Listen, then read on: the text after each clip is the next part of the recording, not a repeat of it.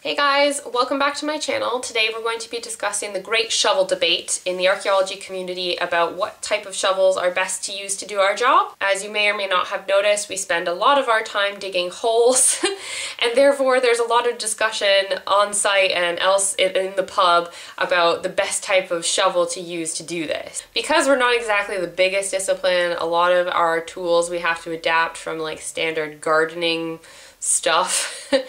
So it can be a bit interesting sometimes about where you can find these things or where you have to look in order to get them. And today I just want to kind of discuss the different types of shovels that you can use, the pros and cons for using all different types, and then as well where you can get them and my own personal preferences. Every archaeological company that you work for should be providing you with tools to do your job, including shovels. However, the type of shovel that's provided will vary depending on where you work, either by country or just by company. Sometimes they just have a variety of different ones that people like to use. So it's really kind of a mixed bag about what you're going to get, which definitely leads to, as people develop their career, they will have a certain preference for a certain type of shovel, and eventually that will lead to them just buying it on their own, and then they just take it with them to job and are very territorial about people not stealing it if they like it.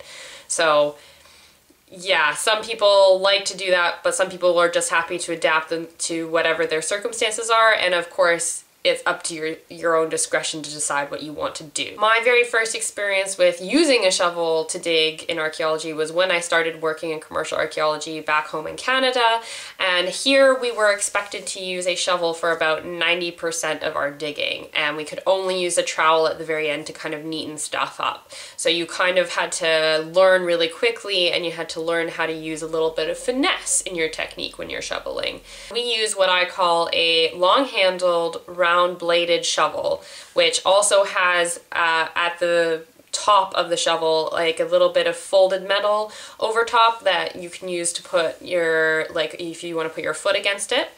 I personally, now since I had spent so much time having to use this every single day, is my personal preference for a type of shovel to use.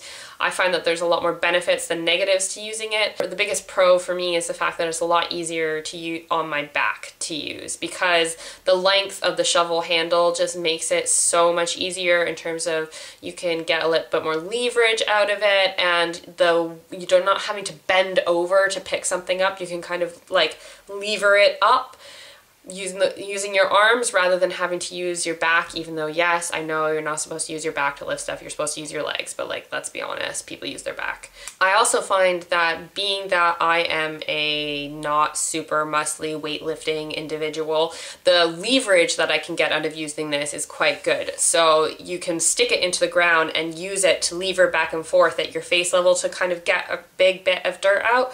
And that's not really as easy to do with other types of shovels. As well, the folded over bit at the very top of it, you can put your boot against that, use it to kick it into the ground when the ground is very hard or baked, like baked clay or something like that.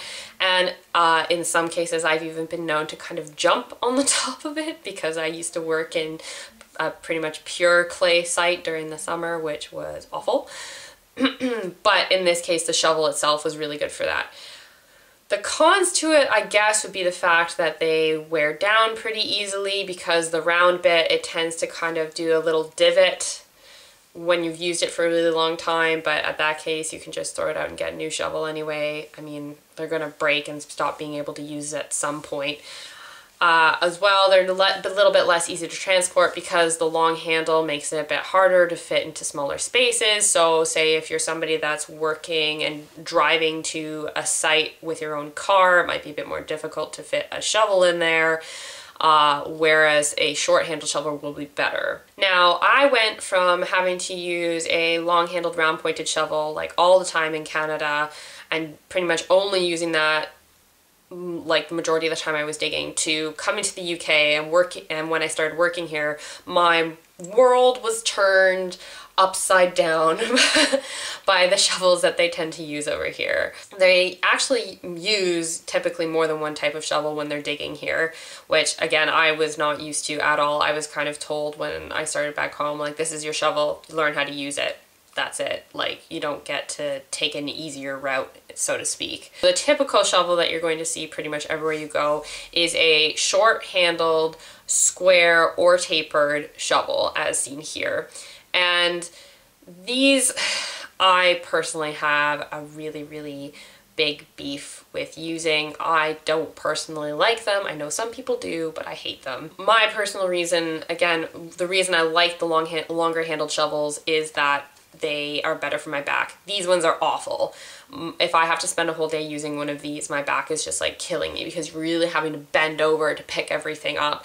I don't know why they insist on using them here. I think it's partially like a gardening thing. Again, a lot of the tools that you find in gardening centers and stuff are what we end up using in the field, so it's influenced by that. But like, why gardeners are so short that they have to use like a shovel that's like half the height of themselves, like, I don't know. One of the pros to these is that because the blade of them is a square, it's a lot easier to cut a straight section and a 90-degree corner when you're digging. However, anybody that tries to tell me that you can't do that with a rounded, curved kind of shovel is, you know, has never worked in Canada, because I had to learn how to do it, and I know people who are a lot better than I am who just like, it is immaculate. You would not know the difference. Additionally, if you're trying to make like a smooth, level piece of ground, these are just going to be better and faster because you're not going to have to go over it as much to make sure it's smooth, because it's already got a flat base to it, as opposed to the round pointed shovels tend to have a bit of a curve. They also have a weird tendency with these ones to make them really heavy. So sometimes, like for example on the site I'm working on right now, some of the shovels they have are entirely made out of metal, and they are like they are so heavy and so inconvenient to use. I don't know why they buy these all metal ones, because they're just inconvenient and they just make the job so much harder than it needs to be. Now the square shovels are fine, but they also tend to use sometimes over here a lot of spades, which are this very similar to a square handled shovel, but the blade is a lot narrower, as seen here. So they're designed for cutting, just like cutting down. They're not really designed for lifting dirt. So people will generally tend to use them to either straighten up a section, cut a corner, or whatever, but they're not going to use them necessarily to like get spoil away, unless you're a girl and the amount of dirt that you get on a wider blade is obviously going to be a lot more than on a narrower blade. So the bigger blade is going to be heavier. So a lot of girls, if they have a hard time with the square shovels, they'll use these kind of narrow rectangular spades to do their lifting instead, which of course will take them a little bit longer, but it's easier on your back and you're not like killing yourself lifting something that's just too heavy for you, which doesn't matter where you're working and how much pressure there is. Like, you shouldn't be killing yourself and killing your back for your job. If you're someone that doesn't like using a short-handled shovel here, typically what they're gonna give you is what's called an Irish shovel. I have no idea why. Maybe they use them a lot in Ireland, but it's pictured here. And as you can see, there's a slight difference to the round pointed shovel in that it's a lot more triangular. So the blade itself comes to a point, and they typically don't have that folded over bit at the very top for you to put your boot on. So they, for me at least, are much more, are just almost as bad as using the short-handled ones, because if I want to try and use it and kick it into the soil, like, it's just going to be a flat, like a sharp bit of metal that I'm just like pushing into my boot, which is uncomfortable. And the sharp point, I don't know, it just doesn't work as well for me. I just don't really like it.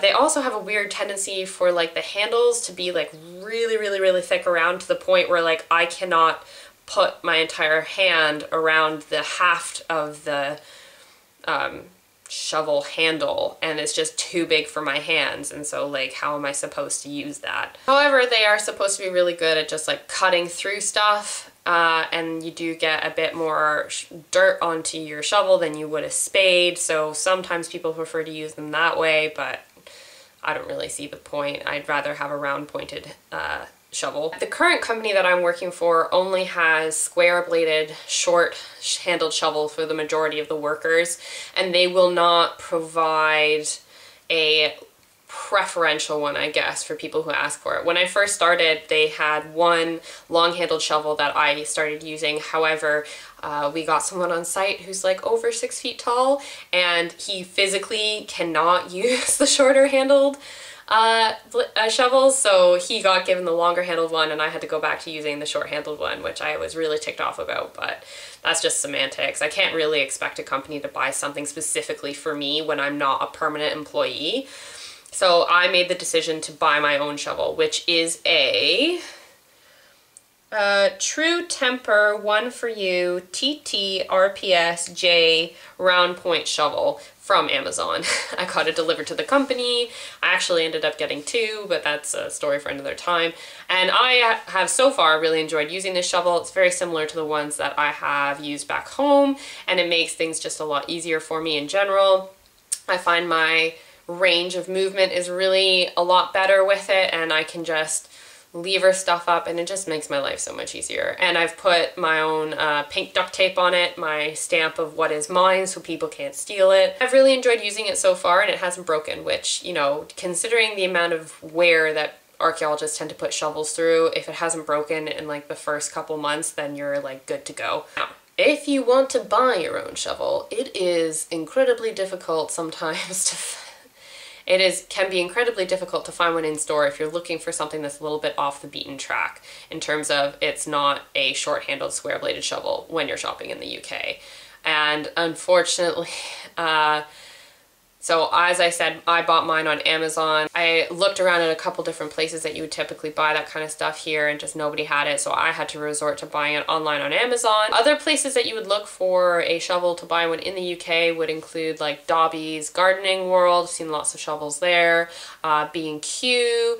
I have a ex-coworker who bought an Irish shovel at Homebase. So typically you just have to kind of look for a homewares store or like a hardware store or somewhere that specializes in gardening, and that's where you'll be able to find most shovels. As I said before, sometimes it can also be really beneficial to get your own because companies will buy them for you, but they will do it on the cheap. So they're not going to get something that's really good quality, and it can just end up being really shitty and make your job that much more difficult than it needs to be. So, I mean, definitely when you're starting out, you don't need to have one that's your own. But as you kind of get more into the career and you have a preference, if you're making enough money, feel free to buy one and just take it around with you wherever it goes, but keep an eye on it. Archaeologists are such kleptomaniacs when it comes to good equipment because we have such a hodgepodge of stuff, and like sometimes if you're on a site and you see something that you like, you just like, people will just take it.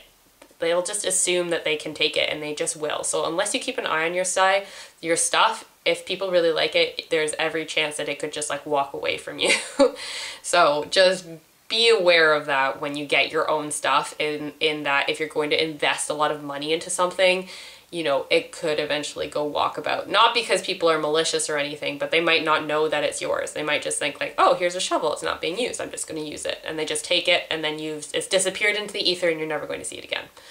As per usual, I hope this was helpful and informative for you guys. If you have any comments, please leave them below. Like or subscribe if you feel like doing so. I'm trying to get on a bit more of a regular video schedule for you, so we'll see whether or not that actually happens. But I actually bought myself a fancy tripod today, and so I'm semi-committed to doing this, you know, semi-part-time. So yeah. Thanks for watching, guys, and I will see you next time. Bye!